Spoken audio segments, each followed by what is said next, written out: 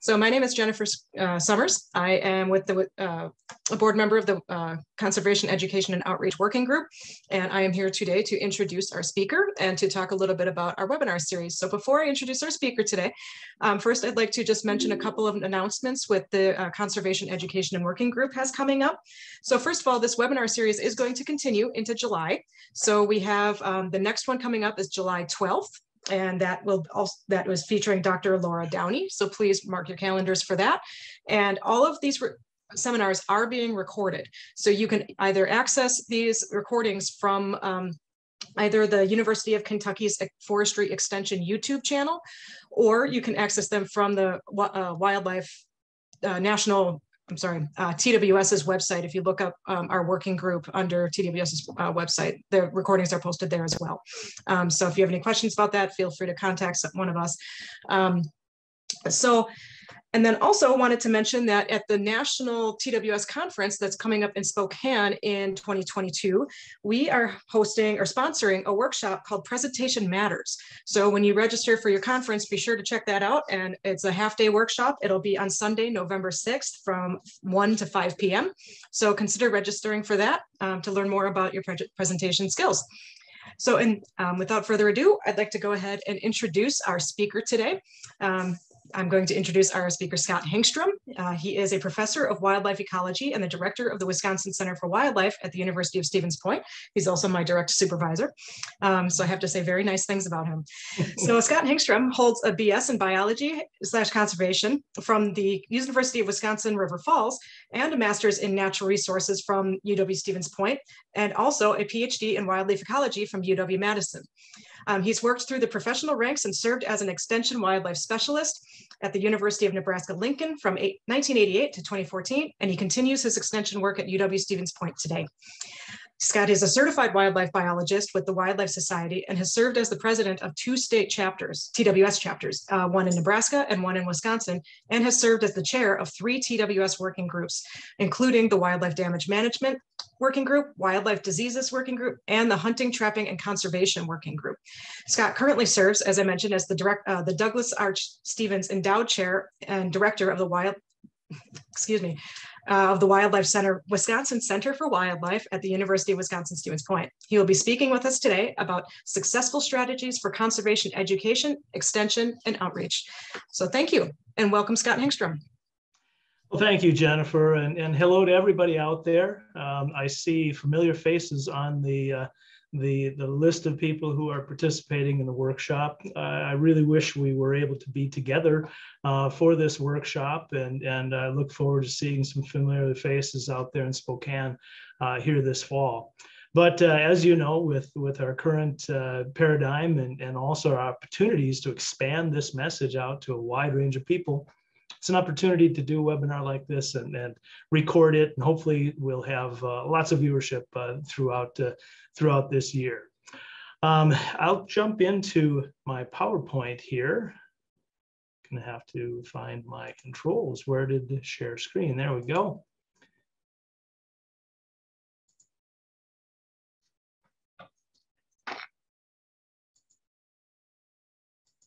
Screen 2. And I hope that is helpful for you. You should be able to see a screen that shows the promo for the program that we had today. And as far as this idea of successful strategies for conservation education, extension, outreach, it came to me to convey this through this conservation education working group. And before I get rolling too far, I really do want to say thank you for being invited to present to you. I've been a member of this working group for quite some time, and I just plucked these goals out of the charter of the working group that was initiated back in 1998. And I appreciate all of the efforts of the people who have been involved with the current working group leadership. Maureen Frank, I know you're out there. Renee Williams, you're on. Lauren Hildreth, Jennifer, who introduced me, and many others who have been involved in putting on this webinar series. It's a great thing for the working group to be able to be assisting other people and Wildlife Society members in this way. I also wanted to just mention some of the past leaders that we've had in the working group with Terry Mesmer, Nikki Frey, Ann Ronke, and several others, because they laid the foundation for this working group and have helped to move things along and still are active members within the working group. So it's been a fun group to be involved with. As for our successful strategies for conservation education and outreach, you know, I suspect that you were probably thinking of a really well-researched and thoughtful thesis on what we know of as Mintzberg's 5 Ps of strategy development. That involves ploy, pattern, position, perspective, plan. Well, I'm sorry, folks. I've had some things that came up in my life, and so I wasn't able to create something quite so deep and extensive in dealing with weaving this paradigm into conservation education. Perhaps more of what I would consider the presentation today is going to be brain droppings. I spent some time on the road yesterday thinking about this, 3 hours on the road coming back home. I've been involved with caring for my father, who was diagnosed earlier this year with cancer. And he's been undergoing chemotherapy, and I've helped him very recently, as in Saturday, with a farm auction. And, you know, priorities, that's going to be one of the things I'll be talking about. Priorities took over, and I had to push some things back. And this was actually one of them. But nonetheless, 3 hours on the road, I've been able to think about this, and hopefully you'll appreciate some of the brain droppings. I do need to convey and credit George Carlin here, who was a really well-known comedian, and his book and routine challenged many of our views from a social, political, and environmental perspective as well. So kudos to George Carlin. As for my ideas of perhaps why I get to speak on conservation or educational strategies is I guess I've been around for a while, and somebody, you know, eventually is going to listen to me. I was an extension assistant working with Scott Craven at the University of Wisconsin-Madison in 1985 through 1988. I was working on a PhD at the same time, but also involved in many extension programs with Scott. And I got a job right away after graduating with my PhD in 1988. And through 2014, I was an extension wildlife specialist with the University of Nebraska at Lincoln. And there I was able to work in a wide range of extension programs, especially in wildlife and wildlife damage management. And, you know, I gained a lot of experience and information through working there. In 2014, I actually moved back to my home state of Wisconsin, and I started working at the University of Wisconsin Stevens Point, and I've been there ever since. And it's kind of strange to think that I've actually been around this extension world for nearly 40 years. But I guess if you hang around long enough, eventually you get recognized. And here's a little picture of me that I'm actually pretty kind of proud of, as I was inducted as a fellow of the Wildlife Society. That was in 2021. And so my objective today is provide you with a collection of ideas that may help you to advance your careers in conservation education. And, you know, I'm coming from an extension background, understand, but I think many of my thoughts might be applicable to whether you're from a state agency, federal agency, private industry, you know, wherever. So I guess here we go. Now, my number one item I have for successful strategies is this: don't worry, be happy. And this may trigger some memories of some of you, and you're probably reeling that song through your mind now. In every life, we have some trouble, but when you worry, you make it double. Don't worry, be happy. Okay, you didn't expect anybody was going to sing for you today, did you? You can chuckle anytime you want. This is a message that I convey to you because a lot of people get wrapped up in their work and their stress and their everyday life. And we have so many stressors that come at us. And you throw on top of all this the recent pandemic that we're dealing with and health issues. And my gosh, it's amazing that any of us can handle it. But nonetheless, if you take the approach that perhaps I have and many others, you figure out a way of going through life by not getting too worried about a variety of issues. and just kind of rolling along with the punches. And it is really amazing how we have the capacity to handle a multitude of responsibilities, many of them very challenging, if you kind of take the right mindset to it.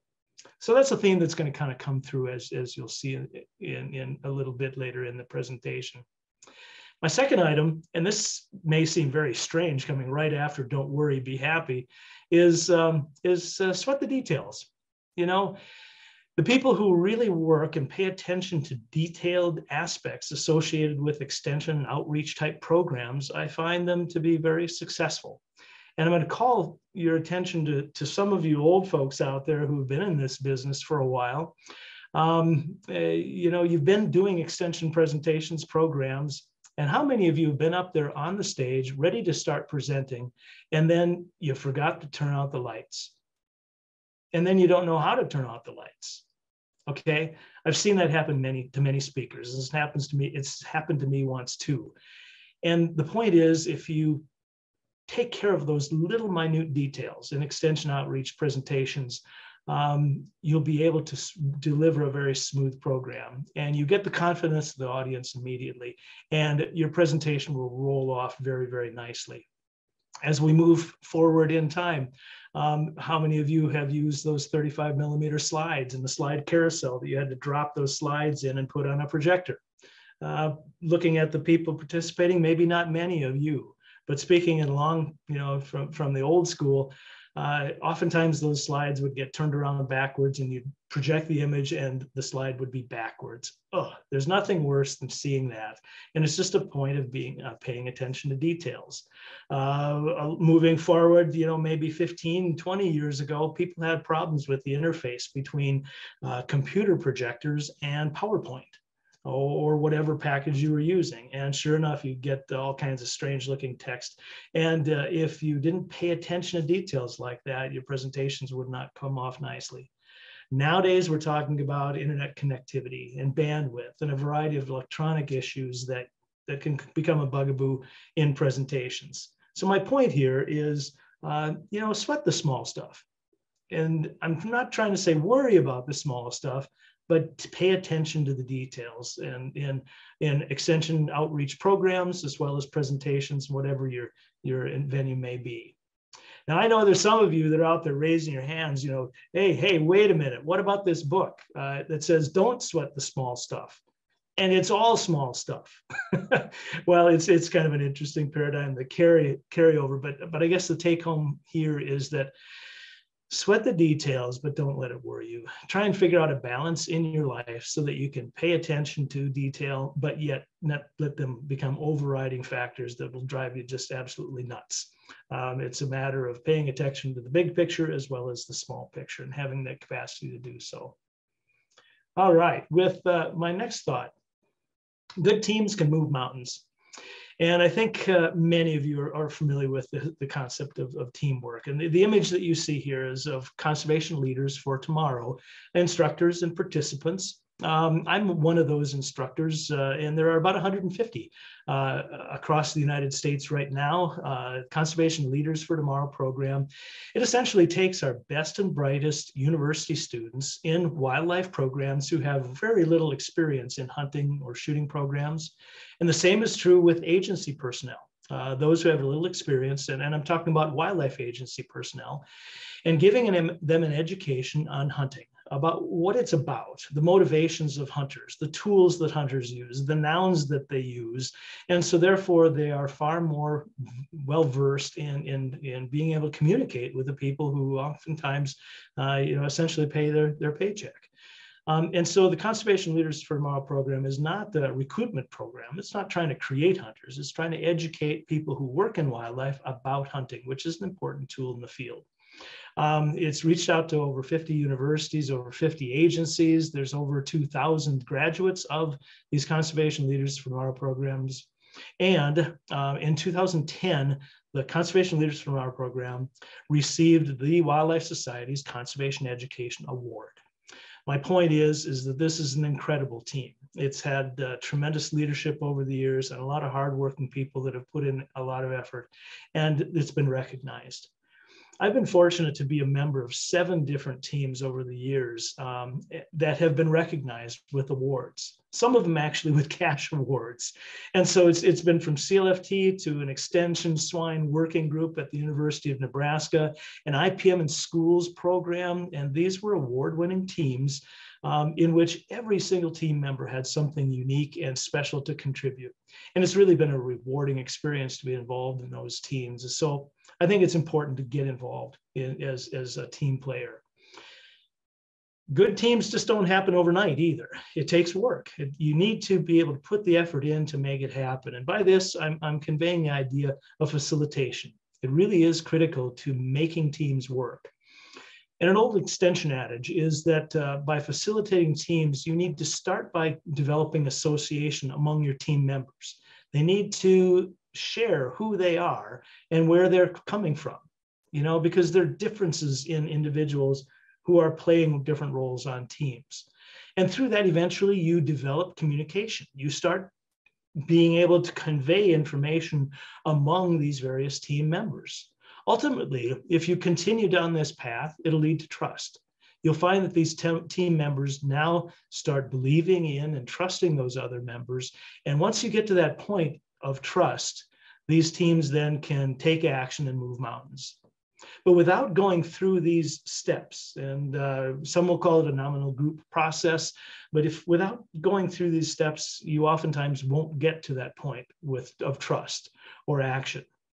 A little story I have for you is I was invited to do some teaching at the cheetah conservation facility in Namibia, Otjiwarongo, Namibia. And they had a biodiversity class going on at the time. And I was asked to talk about wildlife damage management and to teach a lecture on wildlife diseases. And I did my 2 programs and everything went fine. And they were all, appreciative. And these were students from all across the world. There were members from England, India, Azerbaijan, Russia, Ethiopia, Iran. These were people from all over the world. And it was interesting. After I did my presentation, the coordinator of the program came to me and said, "Hey, do you know anything about group work, or getting people to work together in teams?" I said, "Well, actually, yeah, I've been trained as a facilitator. What's the scoop?" And she said, "We've had the class, there were 24 students in this class from all over the world. We broke them into different groups and we wanted them to develop a management plan for elephants in Namibia. And we're just pulling our hair out. It's not working at all. These groups are not meshing. They're not gelling. It's been a nightmare. And they're 2 weeks into a 4-week course." And I said, "Okay, I'll give it a shot." And so I went there and I did what we call just a nominal group process. We did some training. We started with their small groups. We got them talking among each other and sharing with each other group members where they came from, what's important in their lives, where they work, what their hobbies were, that type of thing. We kept them communicating, kept them rolling. And it was interesting. There was one group in particular that was really dysfunctional initially. There were 2 men from Ethiopia. There was a woman from India, and I don't remember where the 4th partner or teammate was from, but they just did not mesh initially. And I essentially babysat them and I got them talking and I got them explaining who they were and where they were from. And then it came out why they had such difficulty in communicating. It's that, first of all, they didn't go through these steps of association, communication, trust building, etc.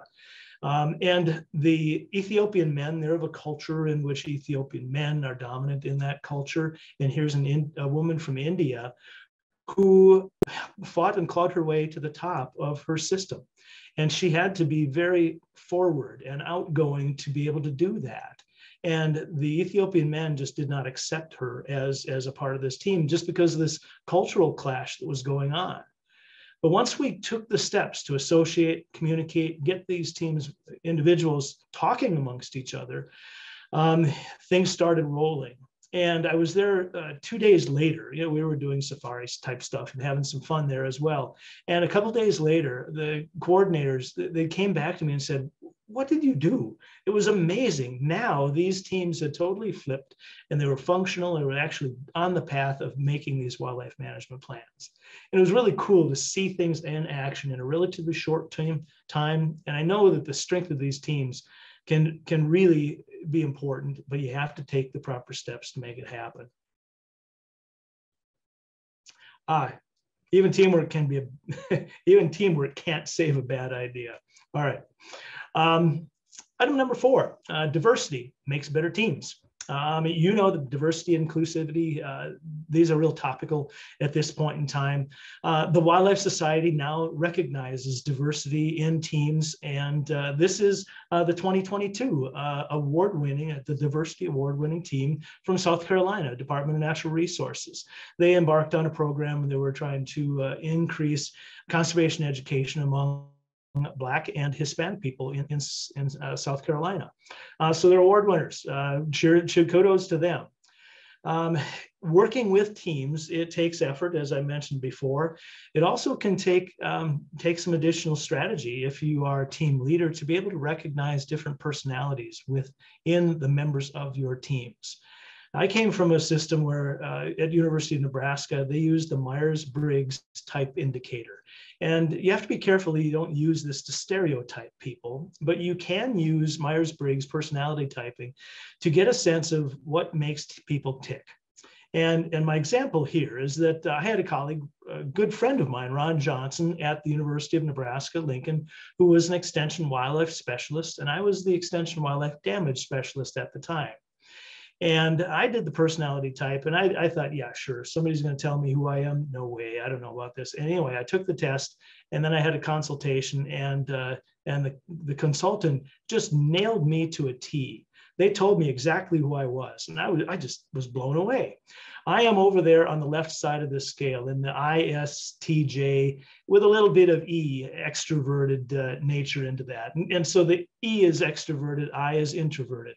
The S is sensory, the N is intuitive. The T is thinking, the F is feeling, the J is judicial, and the P is, gotta check it, perceptive. Yeah, so these are all different binary components of personalities, but if you put all the 4 together, you can see these different personality types emerge. And I'm way over there on the left side of that matrix that you see. My colleague, Ron Johnson, was way over on the right side. He was an ENFP type.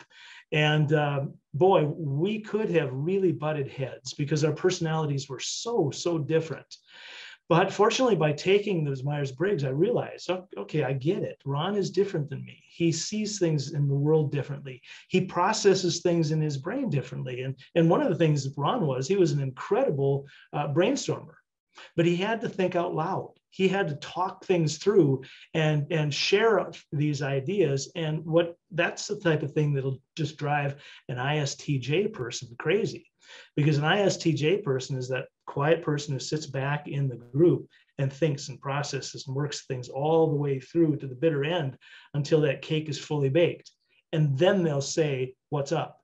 And they typically have brilliant ideas as well. And they're fully formed and fully processed. But that'll frustrate an ENFP type because they just think they're not part of the group. They're not participating. They're not involved. Actually, they are involved. It's just they process information differently.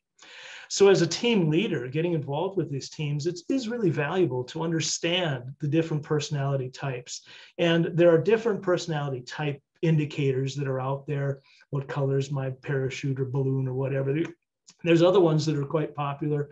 I found the Myers-Briggs, maybe because it's the first one I used, to be really effective in helping me understand individuals, but also understand teammates. And then that enables you to take advantage of the strengths of those individuals, and also don't give those people tasks who may not be able to process, certain tasks in certain ways. It's a tool that I found to be quite powerful in these teams that we have created in the past. This is involved with teamwork as well, and it especially is involved in these partnerships when we're reaching out to different organizations and agencies, et cetera, and trying to pull people to the table. Engagement really is a two-way street. It really involves needs assessment, prioritization, working through things, identifying those key elements that are of particular importance to these different groups.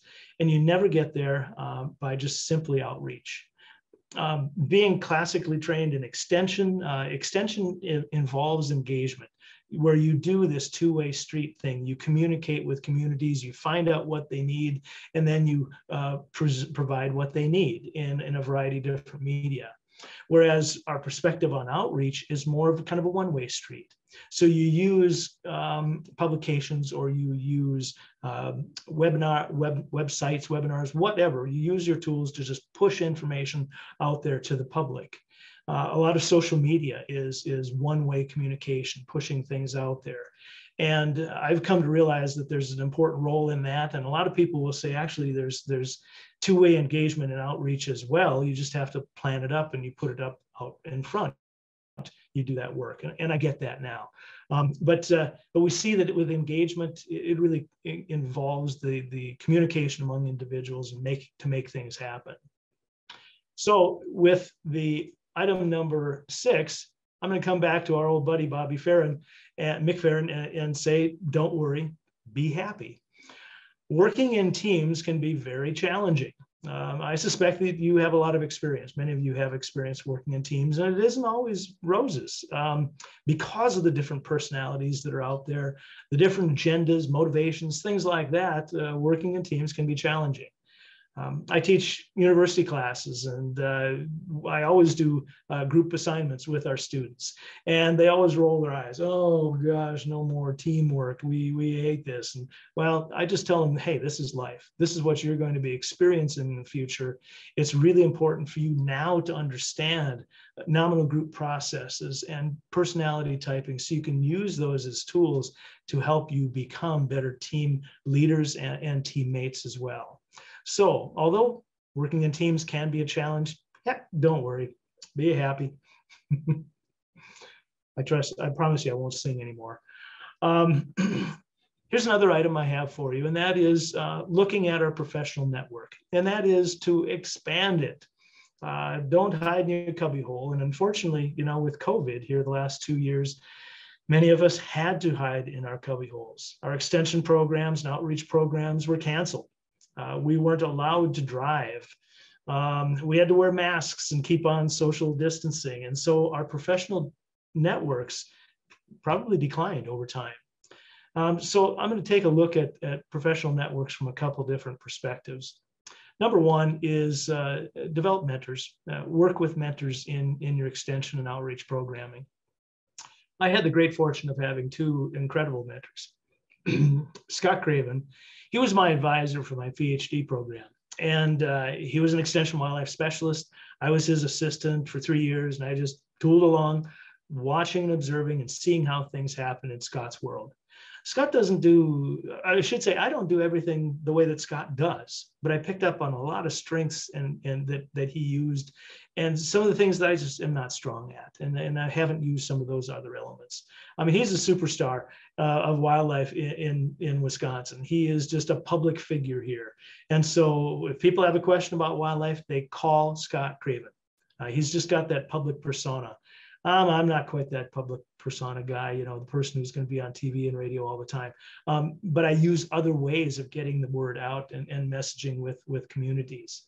So Scott's been fantastic, still a great friend. He retired, I think, 10 years ago, but he still is an active extension wildlife specialist, still involved in programming. And he's an incredible cook, by the way. I said cook. He's an incredible cook. And secondly, a second mentor of mine was Jim Miller. And unfortunately, we lost Jim Miller just earlier this year. And Jim was a national program leader for extension in natural resources. He started his career down in Arkansas and worked in Alabama as an extension wildlife specialist, and then went to Washington, D.C. for 20 plus years, working as a national program leader. And he saw how he could connect and make things happen among extension wildlife specialists across the nation. Jim was really big in connectivity and involved getting extension wildlife specialists involved in national programming, getting them involved in conferences. And he hosted a triennial extension wildlife specialist conference in a variety of really cool places like let's see, I got to think for a moment. We were up in Bellingham, Washington, Portland, Maine. We were in Big Sky, Montana, down in Gulf Shores, Alabama. These are where these triennial meetings were held, in part It was fantastic to get these extension wildlife specialists together so they could network and communicate and share experiences and make things happen.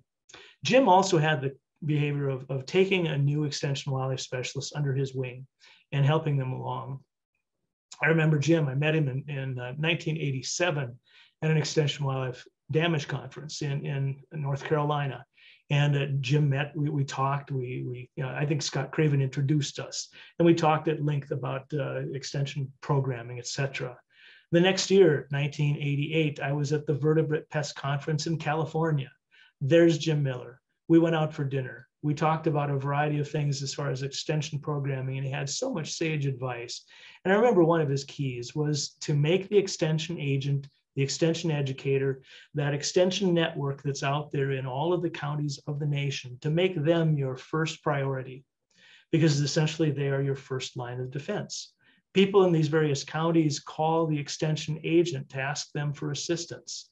And if they call you, it means probably that there's someone sitting in their office. They need to know an answer now. And if you can give them that answer immediately, they can convey that person of the public leaves that office and they're thinking very highly of that extension agent. You can expand that out to being proactive, in that you can train extension agents, educators, and assistants out there in the counties so that they're knowledgeable about, for example, extension wildlife damage management. And they have the tools then. You can provide them books and resources so that they get schooled up on it. And that's where your first line of defense comes from. The public reaches out to them, those local specialists, or I should say local agents and educators. And if they're already well-schooled and skilled, they can convey that information, and essentially there's your front line of defense. That means you don't have to spend half the day on the phone answering these individual problems about squirrels in an attic or woodchucks under a deck. There's someone out there you've trained who is able to take over that type of responsibility. So mentors, I think, are really critical in this world of extension outreach. You can also expand your extension network by looking at your colleagues. Now, the people here you see on the screen, there's 16 of them, and I just went on the line very quickly. I Googled Google Images and looking for extension wildlife specialists, and I popped up a dozen of them. And these are all great colleagues of mine that I've worked with over the years. David Drake, Jessica Tech, Roger Baldwin, Mark Smith, Nikki Frey, Adam Yankee, Terry Mesmer, Maureen Frank, I think you're on the line. Adam Little, Greg Yarrow, Jamie Knack, and Paul Curtis. And these are, I'll say, just a few of the extension wildlife specialists from across the nation that I've had the great opportunity to work with over the years.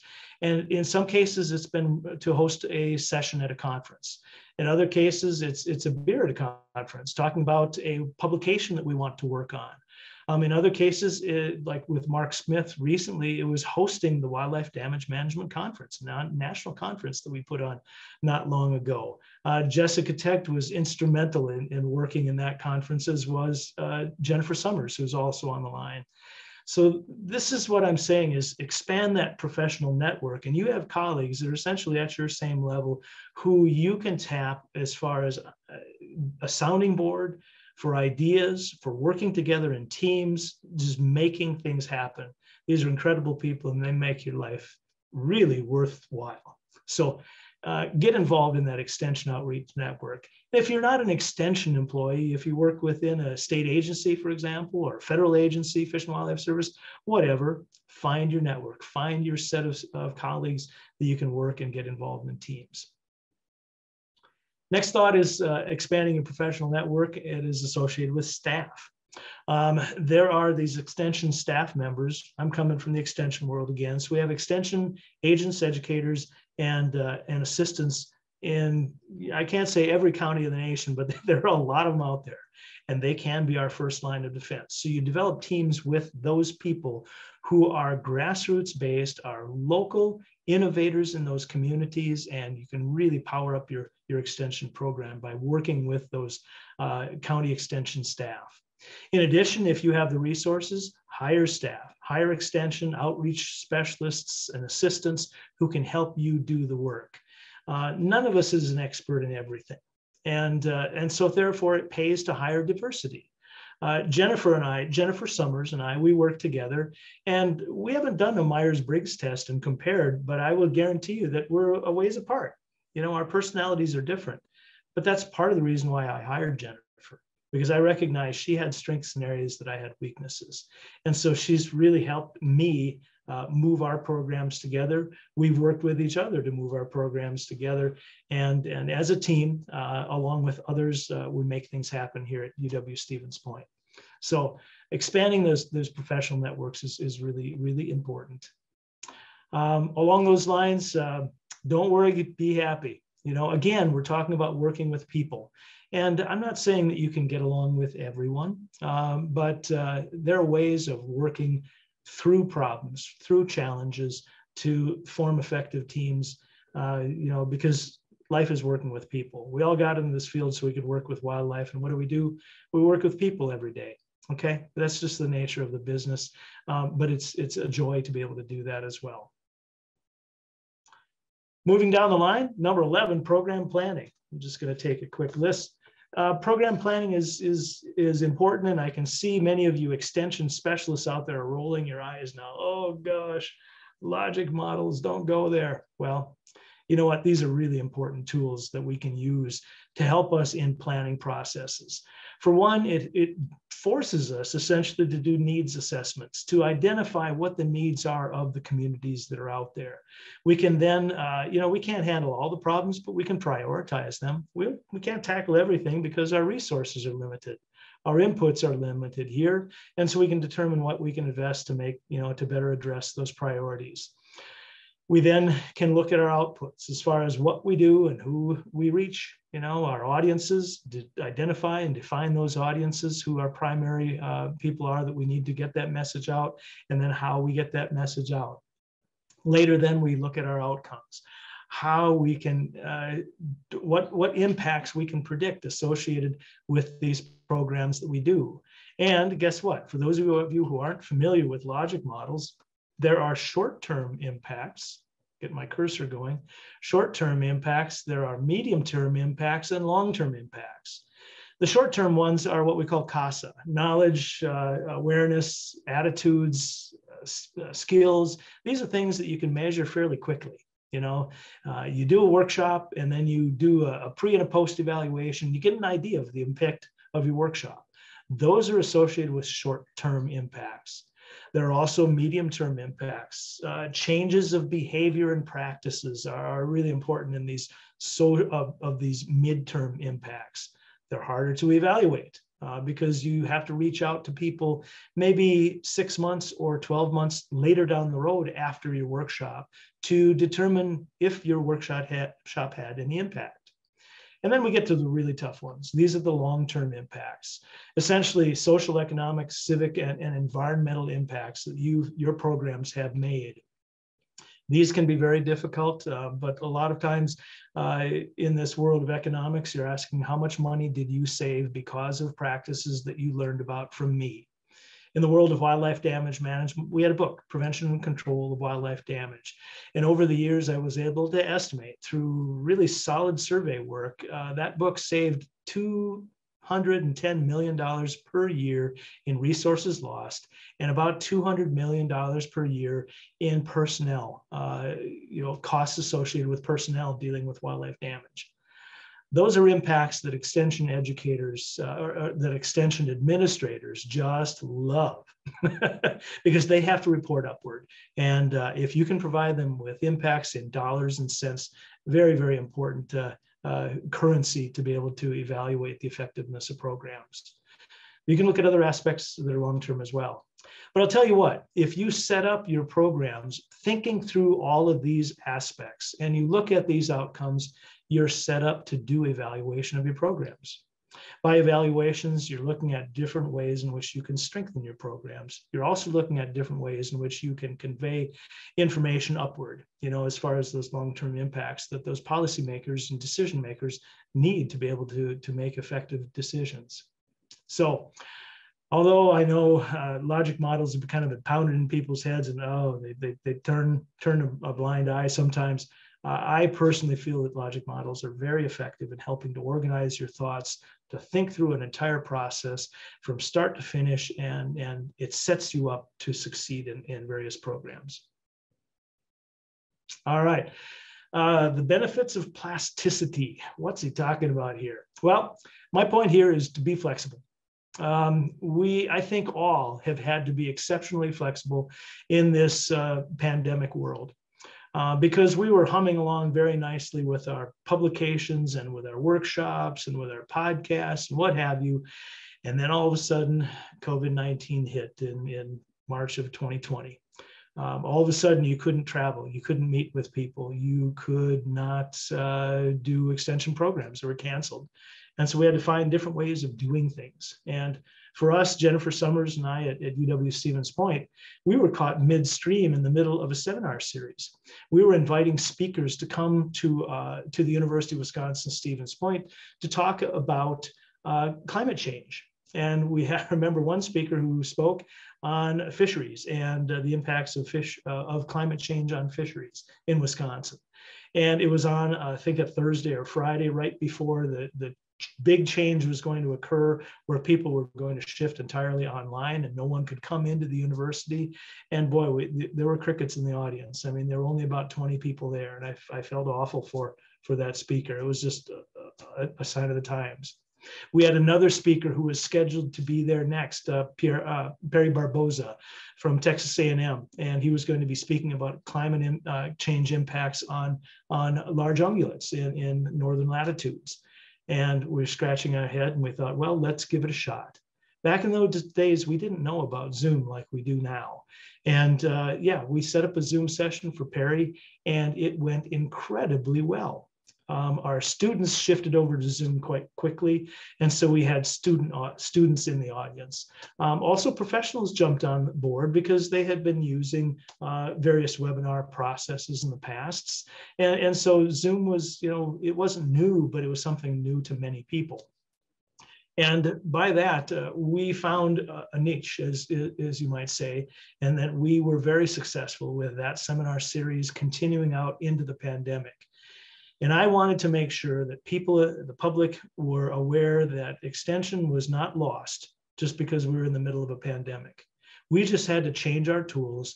We had to be plastic. We had to make some changes and find a different way of delivering the information. We found that delivery mechanism online with Zoom webinars and seminars. And we still are continuing with those, just as we are right now today with this webinar.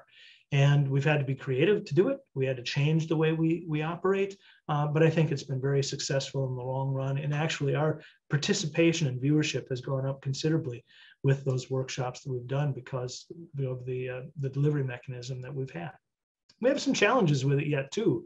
So many people, they just won't come in person if you're doing a hybrid type program because they know it's going to be online and they'll get there later. So it's sometimes hard to have that active engagement with a public presentation that's still hybridized and is also going to be available online. But be flexible. Getting near the end, earn your stripes. This is an idea of professionalism. To go through continuing education, learn about teaching strategies and pedagogy, have resources at hand that you can use to enhance your ability to engage the public. To continuously grow as a professional is really important. And I said before that by association communication, you can get to that point of trust. And you can go further to the point of respect. And I would say that respect is something that must be earned. If someone sticks a gun in your face or a piece of legislation or a rule or law in your face, you may not respect that other person. But you can earn that respect by working with that other person, conveying a professional attitude, having expertise, having hands-on experience, and working with individuals. You can gain that respect, and ultimately, through communication, you gain credibility. Credibility is something that it takes years to develop and build. And unfortunately, it can be lost in an instant if you do something wrong. And so therefore, you must continuously be building up your credibility, building up respect for your position, and you be constantly guarded as far as making mistakes, stepping over into the advocacy world, getting too politically involved where you can lose that credibility that can tear down all of the years of building of respect and credibility that you've been working on. So it's just a caution. You can lose it very, very quickly. So build that credibility through professional development, education, and professionalism, adhering to a code of ethics. These are all aspects that we know are very important in professionalism. Establish priorities in your life. We all need to spend some time at this. And oftentimes I'll say extension people are not very good at doing it because we throw our hearts and souls into our jobs, and some people forget their professional, they forget their personal lives and things slip. So you need to work on that balance in life. We look at balance, including spirituality, family, health, and wealth. These are all things that we work on, we strive to achieve. We have different goals and objectives in reaching any one of these goals. I found an interesting book a few years ago that by David Brooks, The Second Mountain, A Quest for a Moral Life. And David Brooks, he's a commentator on Public Newsweek, public television show, and he's on the New York Times editorial board. But at any rate, he's an intelligent fellow, and he recognized that there's a first mountain, and that is the one that we all strive for, and that is to reach health and wealth, to be satisfied and comfortable in our spirituality, in our families.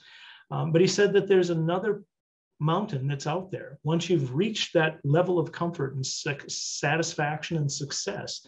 And the second mountain is one that he sees is giving back, giving to other people, sharing your information, your knowledge, your wealth, and making it a better day for other people.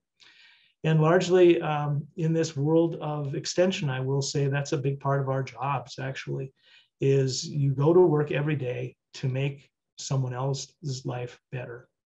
And it's one of those driving mechanisms that you can use to keep on going. I had a little challenge some years ago where dealing with wildlife damage, everybody called in, they had a problem. Oh, what's the next problem? Okay.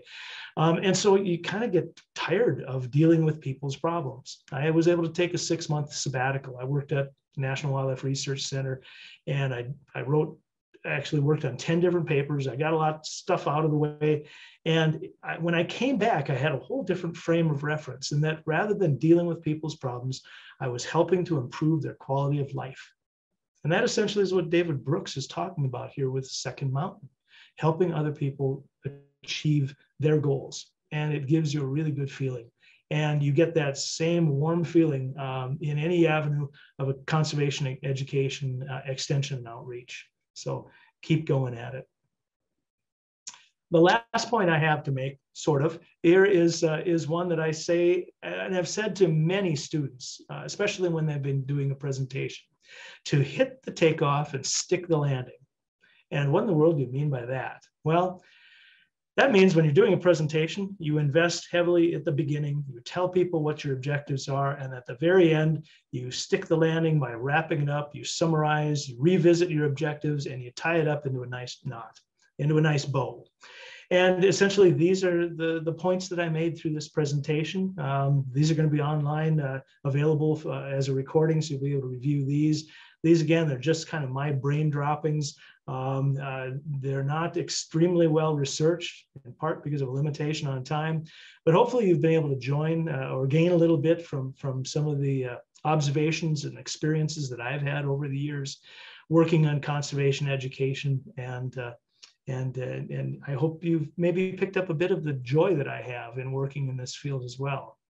I don't think I could have picked a better place. And I know my sweet spot is being an extension wildlife specialist, being a professor. That's a place where I function the best. I know that I'm not the best administrator, and I'm short in some of those personality traits that could get me there.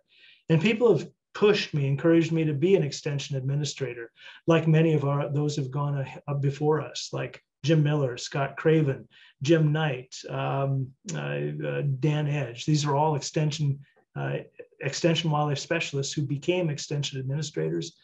But they found that they could have perhaps a broader impact by being a leader, an extension leader, and having broader reach in their situation.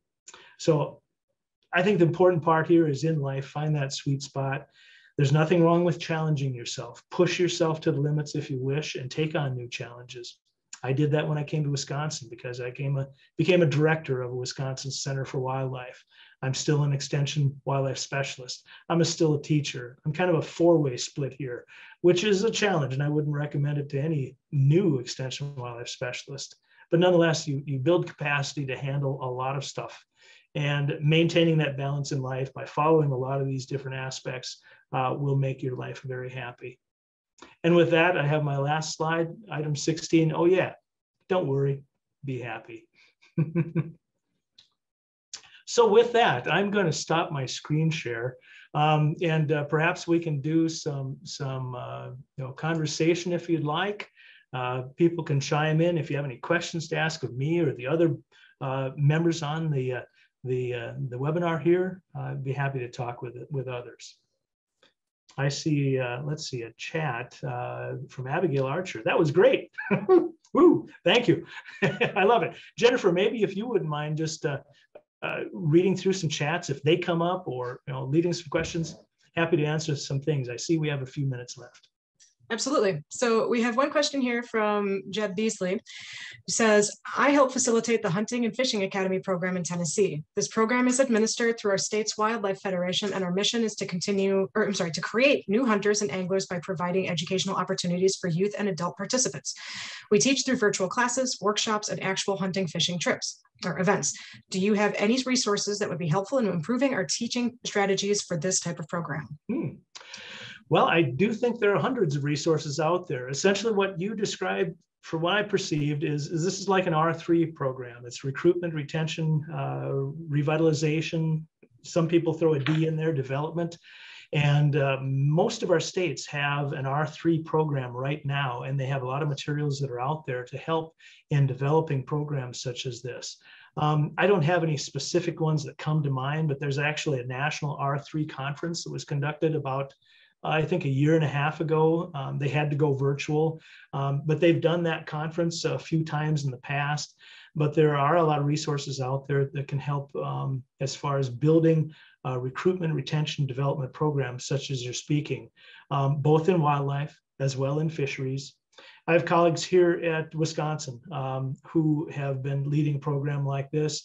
I had friends in Nebraska, Jeff Rawlinson, for example, who was the leader of the R3 program there. And many of those individuals would be really good resources. Keith Warnke was the leader of the program in Wisconsin, but he has moved up and just recently retired. So he may not want to call, but there are a lot of references out there. I think just Google up R3 and start there, and you can drill down, find that conference proceedings, and then also speak with some of these R3 coordinators in various states. And I think you'll be able to move along quite nicely. Great, thank you, Scott. So there's no other questions at the moment, but if anybody has questions, feel free to put them in the Q&A. Or even in the chat, and I will go ahead and read them out. Or if you have any comments, we're happy to read those out as well. Any questions or comments from the panel? Adam, I think it's Yankee, says thank you. Hey, hi Adam. Adam's one of the fellows right in the middle of the collection of 16 extension wildlife specialists. He's at Iowa State. Great guy. I haven't worked a lot with Adam, but we spent time down in Georgia going from a Conservation Leaders for Tomorrow program that we were both instructors at. And it was really a nice time being able to talk while driving the crazy highways, getting to the airport in, I think it was Atlanta, Georgia. Hey, Adam, nice to see you. Yep, it's Adam Jonke. Yep. There's an Adam Ronke too. He's down in Mississippi State, and he's another colleague who I just didn't find a picture of quickly enough. Otherwise, I certainly would have had Adam Ronke's name on board as well. Okay. Let's see. Okay. So nothing else yet. So, but.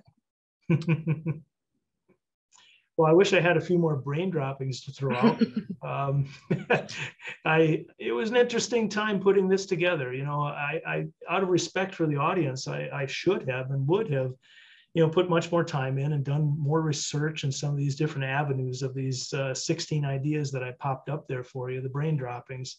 But just in reality, I had too many family issues that I had to deal with that were put upon me here early this year. And fortunately, it's going really well. My dad has responded very well to chemotherapy, and the doctors won't say it yet, but essentially he's cancer-free now, which is quite remarkable. We just put on a family farm auction, and you know, some things sold high, some things sold low, but on average, we're pretty happy. And it was a matter of just kind of getting rid of a lot of stuff. It was from a farm that's been in 3 generations over 100 years. And it was kind of a fun tour back in history, working with my dad, identifying old wrenches and socket sets and stuff that had accumulated in the barn and shop and machine shed and everywhere else, and deciding whether it should stay or go. And a lot of stuff went. Fortunately, a lot of good stuff stayed too. So we're not selling the farm, but we're just downsizing, making life a little easier for him. Nice. I'm glad to hear that went well.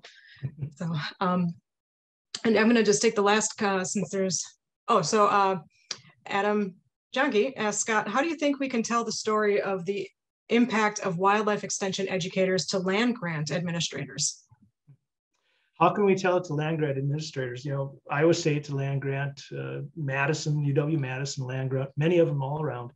They have a history with the Morrill Act, and the land grant is associated with where the money came from. Land was donated to universities, and then they were able to sell that land. Kind of crazy. Cornell got really rich by selling land in Wisconsin, and Native American land, actually. That's a side note. But how can we convey that information? I think important here is evaluation. With the programs and projects that we developed, we have the opportunity, especially if you follow those logic models, to evaluate them. And some of our universities have evaluation specialists that will help you with developing questionnaires and different ways in which you can evaluate your different programs and projects.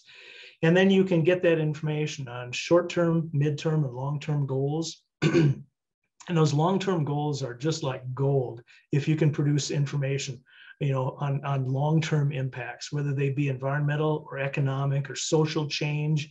Those are really, really important things. The one thing that isn't shown in the logic model, and that is public benefit.